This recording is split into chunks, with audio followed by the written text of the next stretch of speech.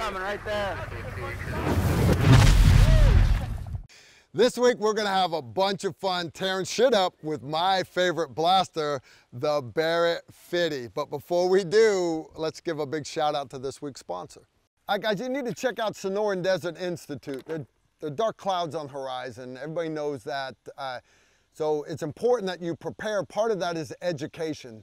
So STI is an accredited online school, but they focus on courses relevant to firearms, right? So you can get that associate's degree, okay. But you can also get certificates in firearm technology. So in other words, certifications to do stuff. Because you go to a college and getting a degree in basket weaving and $300,000 of college debt, that's not helping you. You go out and get a certification as an electrician, you can immediately step into a job. Well, how about us that we want to get into firearms? But how about like, well, we just want to learn a little bit of extra skills. I want to increase my knowledge on certain subjects. That's what SDI is all about, right? So you can get armorer skills. But if you want to get in like shooting sports management, you want to do stock checkering, you want to kydex forming for making holsters, any kind of customizing of guns at all, that's SDI. That's their strong point. So federal student aid, all the other funding sources, all of that. So literally, if you just got out of the Marine Corps, let's say, you want to use that GI Bill to make yourself a better person, to prepare for those dark clouds on the horizon, anything like that. Maybe you're just a concerned citizen, you want to get a little more knowledge. You guys can check out all their courses at sdi.edu. Go check them out. You guys know I love the Barrett 50 cal.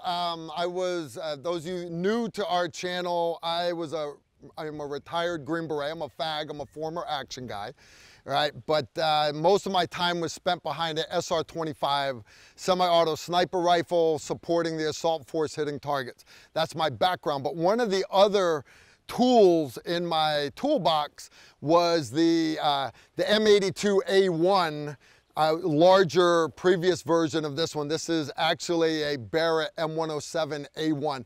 It's got the sexier, shorter barrel with the suppressor, sexy gun.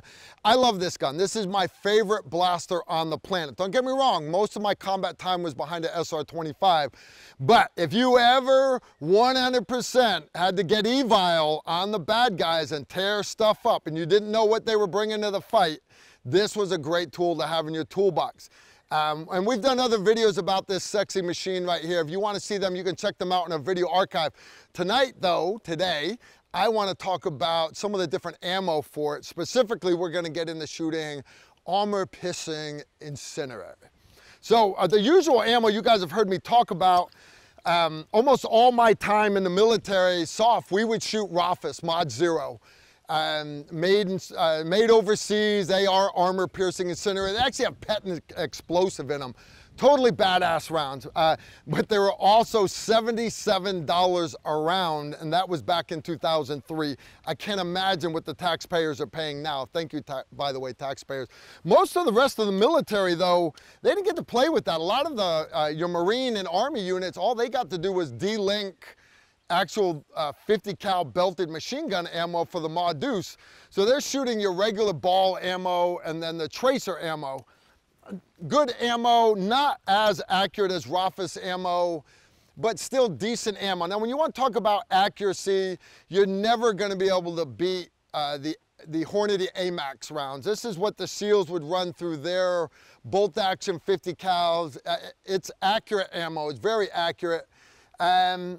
I don't really care about accuracy with this gun. If I'm bringing this gun to the fight, I'm hunting Bedouin pickup trucks, Scud missiles, armored cars, something like that. I need to be able to punch a big hole. I need to be able to get through barriers. It is for barrier penetration. So what we're going to play with today was I got my hands on an entire can of armor-piercing incendiary. Now this is your M8 armor-piercing incendiary round. It is a 647 grain projectile. Guys, 647 grains of love right there. Now, it comes belted. It'll have your armor-piercing incendiary tracer. Okay, that's not what we're playing with today. There's no need for us to have the tracer around here. The whole thing that, well, you use tracers for lighting gas tanks on fire. Nah, guys, that's Mythbuster stuff right there. You want to light fuel cans on fire, you got to use incendiary rounds. Huh, I just happen to have a can of them laying around right here. So let's have a little fun with this puppy. Right off the bat, you guys know I love gel blocks, so we've got gel blocks. We get them from a company called Clear Ballistics. They're not actually FBI edible ballistic gelatin that they ran all the ballistic tests with back in the 70s. This is a polymer block, but the cool part is I can melt them down and reuse them. So anyways, let's, what do you say? We toss a 647 grain armor-piercing incendiary projectile through our ballistic gel block. Let's give it a shot. M8 armor-piercing incendiary.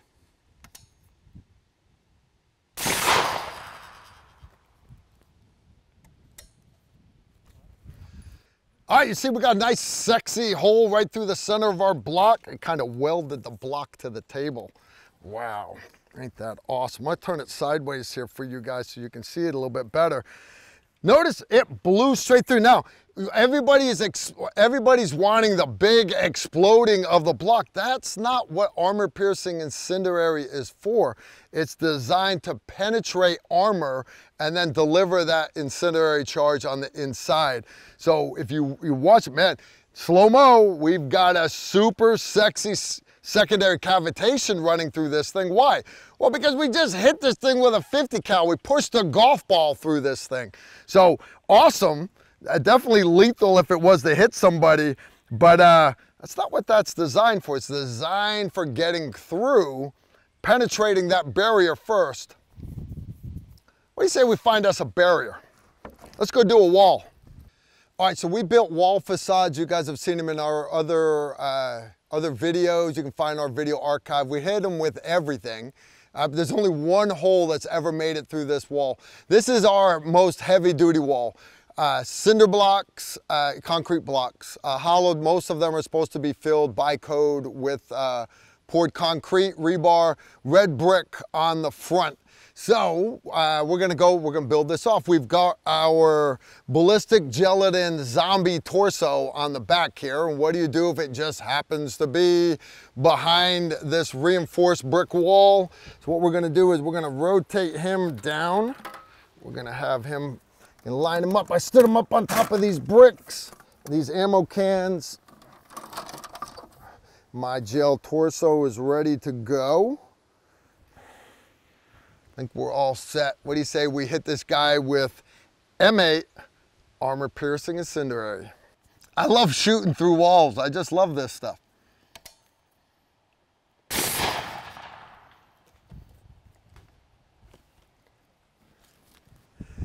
I'm puzzling my pieces of brick back together that I picked up off the ground. Literally, it hit just his left of center, exploded out with enough force to shatter this, this block right here.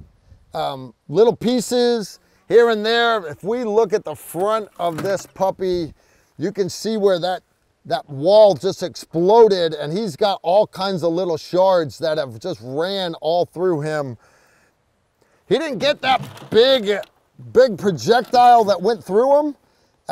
No, instead he death by 1,000 cuts. This is badass right here. I'm digging that. All right, what about if the guy was inside of a vehicle? Like, oh, I don't know, a thin-skinned vehicle, car door, stuff like that. Let's go try that one. So we found a pickup truck door illegally parked, right? So we have secured ourselves a pickup door. It's even got the glass down inside, so that's not shattered. The glass is fully intact. That's gonna add more resistance. Glass is actually very, works good as armor, it really does. It shatters, it's only good for one round. You're especially good at explosively formed projectiles. Not what we got here. 50 cal M8 armor piercing incendiary. So what we've placed is our rubber mannequin. Behind it here, we even put a little balloon of Kool-Aid on the back for some added hotness. But yeah, I'm hoping I can hit the guy from there. So let's go give it a shot. Through the car door. Smile and wait for the flash.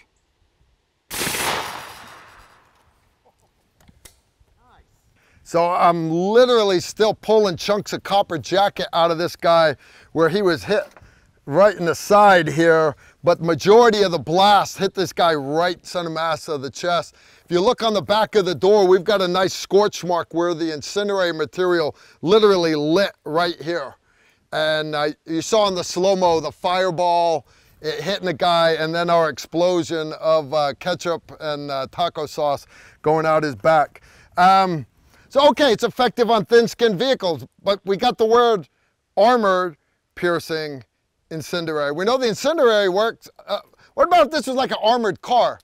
I don't have any illegally parked armored cars, but I've got all kinds of plate steel armor, including I got one of our C-zone targets. Now these are rifle rated. These are actually rated hotter than a lot of your armored cars are.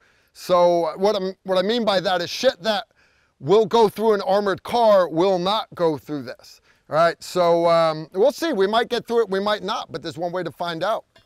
All right, so we replaced our car door with a sheet of armor. I obviously don't have doors off of an armored car or a Russian armored car, Russian tank, armored personnel carrier, but I have shot up a bunch of Iraqi and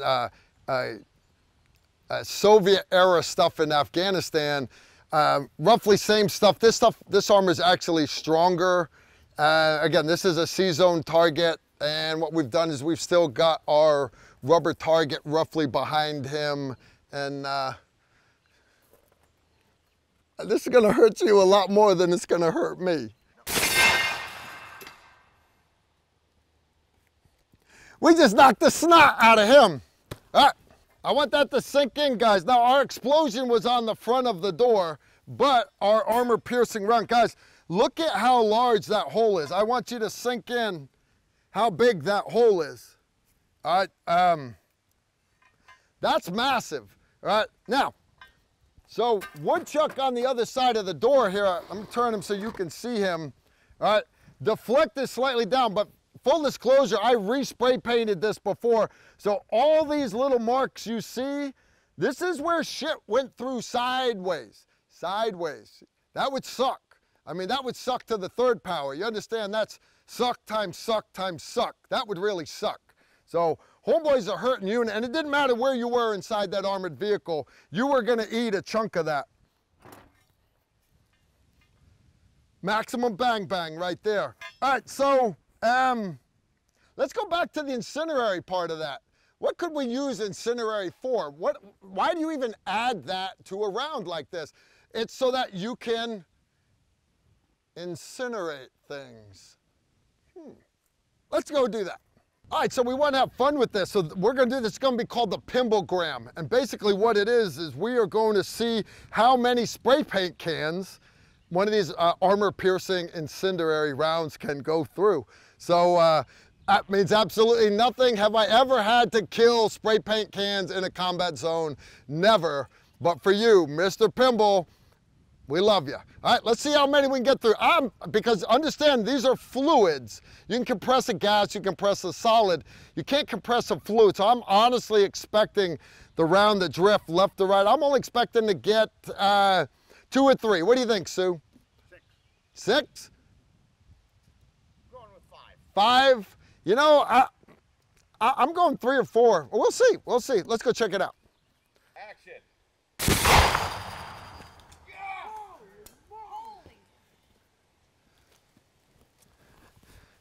You wanted your incendiary effect done in a controlled environment by professionals.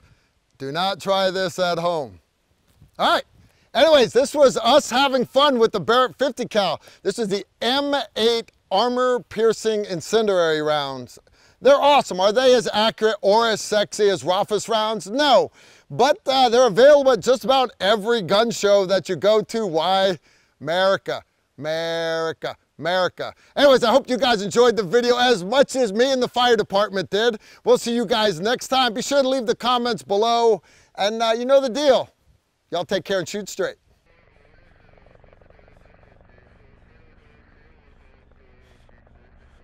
If you like this video, make sure to like, comment, and subscribe. Also, make sure you follow us on Facebook, Instagram, and Twitter so you don't miss out on anything.